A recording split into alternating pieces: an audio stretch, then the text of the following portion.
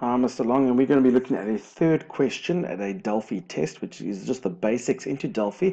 And in this question, we're looking at some just basic input processing and outputting, some basic calculations. So let's get into it. So here we have a question where it says there's a button called BTN Calculate that will take input for the price of a rugby ticket in the EDT price edit control, and then the tickets, the number of tickets we want to buy in a spin edit control called SPN quantity, and we must calculate some sort of price value. So let's have a look. We're supposed to get to that value if we put 150 and 2 tickets. So how do they get that calculation? Well, first of all, if you buy 2 tickets and they're 150 Rand each, you just multiply the two to get the total price. But what they've done extra is they've added 14% VAT. So we need to work out 14% of that 300, or the total price of the tickets, and whatever that VAT amount is, we're going to add it onto the 300. So that's how they get the 342. And please take note, they want us to display it like that, which means there must be 2 decimal places and there must be some sort of currency symbol in front. So there's the R for rands. So let's go to the code. There is our program. I'm going to double click on the total button, and we've already got 2 variables there, our price and our price and our quantity. So let's start with getting the input. That's always the first step. Let's get information from the user wherever they typed it into variables. So I've got the R price variable, and I'm going to change it to be whatever they typed in the EDT price edit box. Now that is an edit box. It's got a whole bunch of stuff in it. How do I get what they typed into the little block over there? What they typed in there? Well, that property of what they typed in is stored in the text property of the edit box. So we say dot text. Now that is a string, and that is a real or float. So we must convert it from a string to a float. Otherwise, it doesn't fit into the variable. But we need to convert it first so that it fits into the variable. So that was for the price. Now to get the quantity, I want to change the quantity to be whatever is in that component. Now that's a spin edit component, and if you look there, you can see right at the bottom the value that's inside there, the number that they type in or the number they select or go up or down for, will be stored in a variable called value. So when we get the value, we're going to take the spin edit control quantity, spin quantity, and we say the dot value. Now I want you to notice here that the value property is of type integer, and we are storing it in an integer. So therefore we don't need to convert anything because an integer fits perfectly into an integer. So we've got our 2 values. That's great. So now we've got to do our processing. How do we calculate these things? So first of all, I'm going to calculate the price, the full price. So I'm going to make a variable called full. Now I'm going to make it a real, purely because we are working with reals. Although one of them is an integer, one of them is a real. So for it to all fit into a variable, it must use a real variable, because although integers can fit into integers, reals and integers can fit into reals. So we're going to say the full price is equal to whatever the price is of one rugby ticket multiplied by how many tickets we want to buy. So that's step one. Then we have to work out the VAT. So I want to make a variable called RVAT. You don't have to do it in so many steps. If you can do it in one, that's great. I like to break it out into steps. That way I can make less mistakes and make sure that I can see where I go wrong if I do make a mistake. Now to calculate the VAT, the question said 14% of the full price. So 14%. So to write 14 as a percent, you say 14 divided by 100. And when we say 14% of, that means we're multiplying, and we're multiplying that by the full price. Oh, that was spelled terribly. There we go. Okay, so now we have the full price. Now we have the 14% of the full price. So some sort of final price. So let's go here and go our final. So we're going to get the final price is going to be the full price plus whatever the VAT is. And those are our calculations. And I hope they're right, but we won't know unless we display it. And that's where we get to the output. So in the output, we want to take that answer and we want to put it into the EDT results edit control. So I'm going to say EDT results. Now, to put it so that it's displayed to the user, we've got to put it into one of its properties. And just like the user gets the value from the text property, we can put it into the text property that will be shown to the user when they use the program. We want to make that equal to whatever the final price is. Now, the problem here, our final is a real or float, and that is a string. So we want to convert it from a float to a string. Okay, so that's the float to string, but there were some special specifications. They said must be shown below. There must be 2 decimal places, and there must be a currency symbol. So to do that, well, we're going to have to use the float to string f function, which takes in a couple of extra parameters.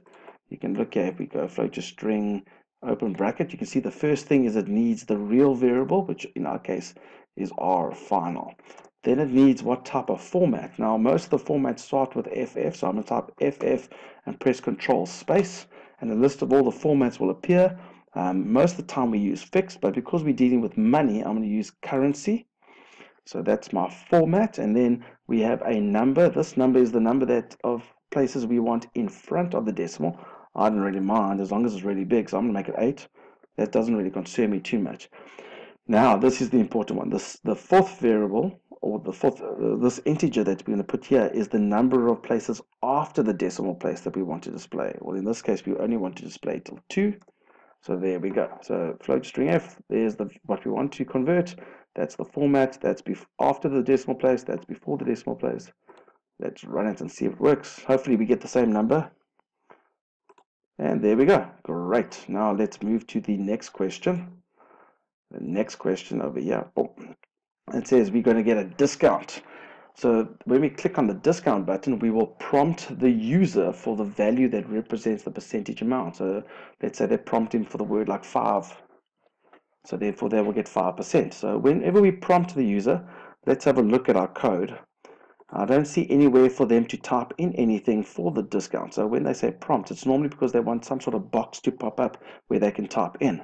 So when we click on this get discount, we're going to get a discount amount. So I'm going to say discount percentage. So let's make it, we can make it a real integer. I'll make it an integer just to make it a number.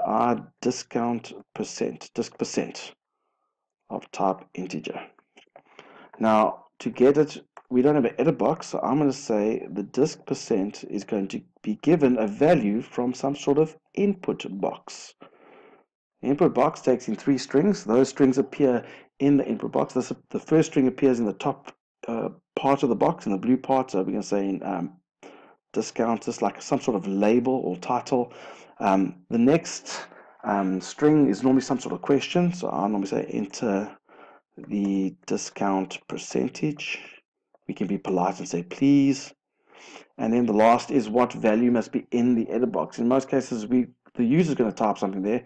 If you want to put a default value, you can put something here, but I normally just leave it like that.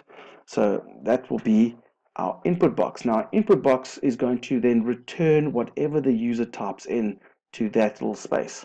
Now, when they type that in, it's going to return it as a string. And this can become a problem because this is an integer.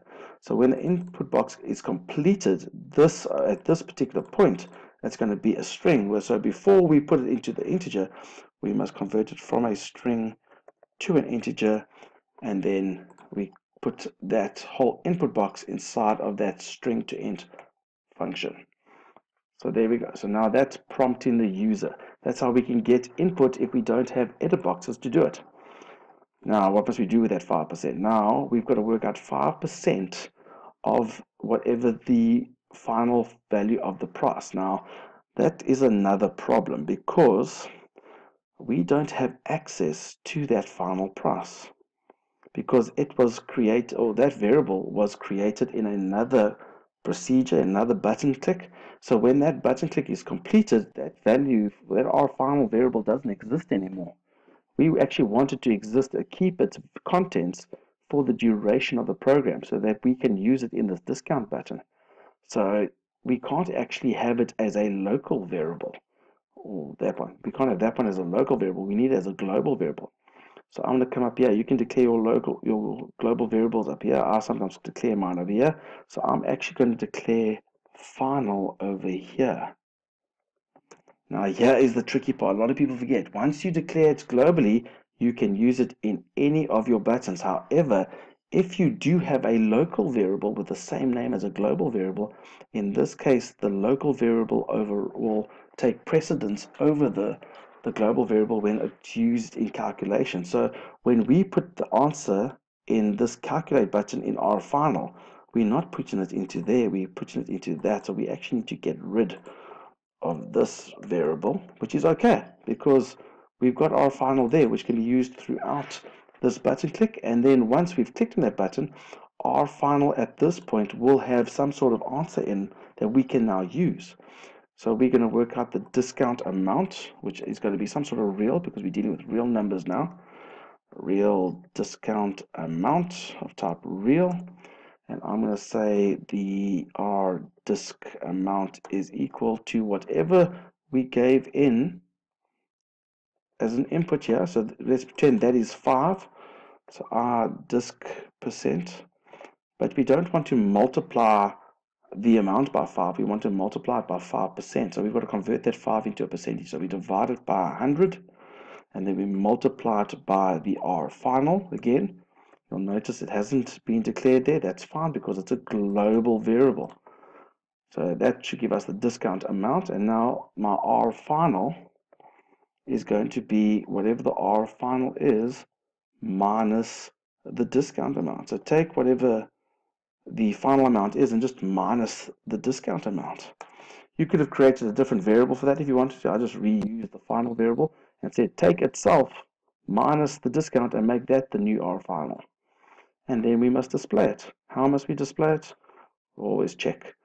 We must display it, again, 2 decimal places with the currency, but we must say the word with discount at the end. So it's going to be very similar to this.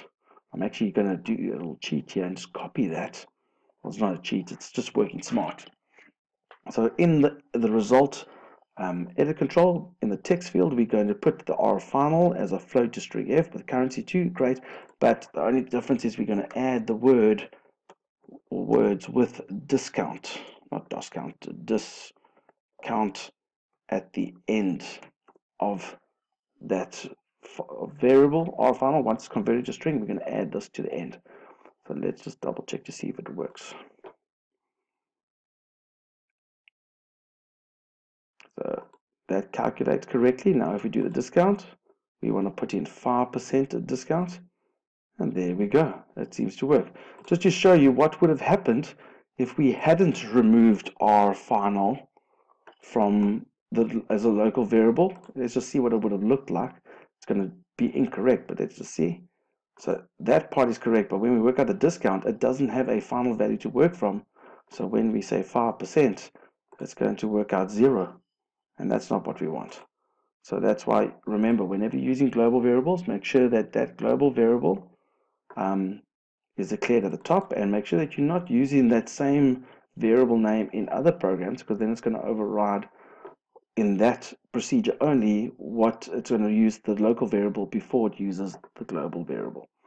So there we go. And there we've done that question, and we've got all 15 marks.